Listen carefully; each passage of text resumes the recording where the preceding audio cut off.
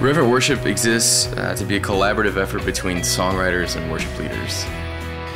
Part of what we're trying to do is gather together a group of diverse worship leaders from congregations of 100 to even up to like 10,000 and have them write songs that work in the unique space that they're in.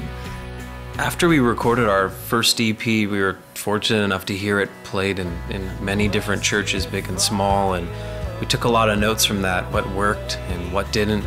We used that throughout our writing process and our recording process for this full-length record.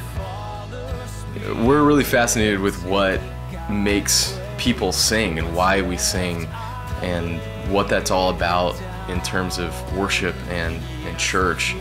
And all the songs on this record came out of a desire and a passion for having congregations sing for God.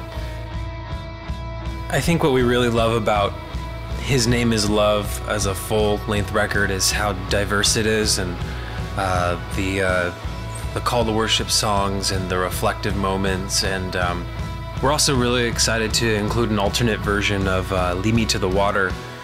We started doing alternate versions as a response to hearing different churches play these songs with different personnel putting an entirely different spin on the song.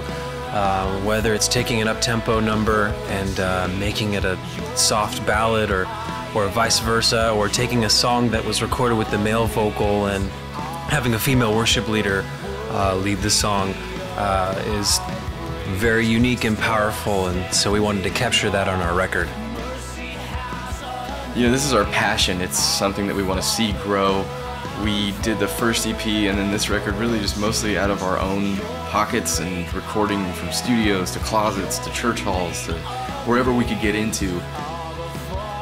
We hope that this is just the start. We want other worship leaders to be writing for their congregations, and we hope that this would in some small way inspire them to do so. We hope that these songs would be a fresh way for you to encounter God. His name